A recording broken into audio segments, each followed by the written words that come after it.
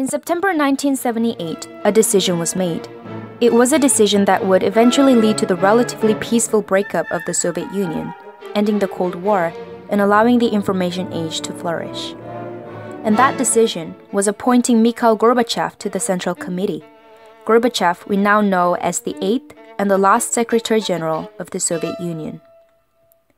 The pre-context of Gorbachev's reign in the office was mainly focused on building up the nation's military, even if it meant less investment on development in the national level. Also, the previous brutal suppression of Warsaw Pact countries and Soviet states by Stalin, Khrushchev, and Brezhnev made everybody distrust and fear the Soviet leaders. Thus, as a young idealist and an instigator of change in the Soviet Union, Gorbachev wanted to change the system significantly. His major reforms were Sinatra Doctrine, Perestroika, and Glasnost. Sinatra Doctrine allowed the Eastern Bloc governments to be more autonomous. Perestroika allowed further independent actions from various ministries and introduced free market reforms. Glasnost was an unprecedented attempt to liberate the mass media and activate people's freedom of expression, permitting even criticisms of government officials.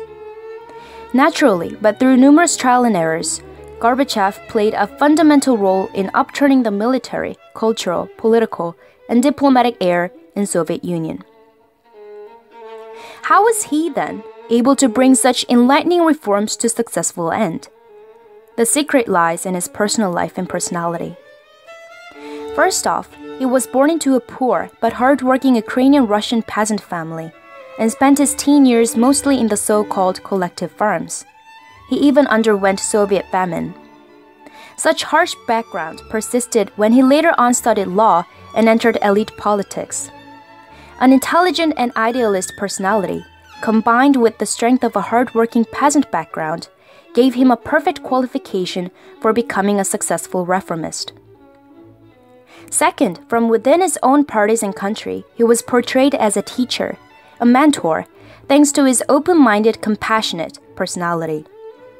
Gorbachev had a great desire to reach out to the common people. And instead of using rhetoric like his precedents, Gorbachev went through towns and villages, encouraging people to freely voice out their thoughts.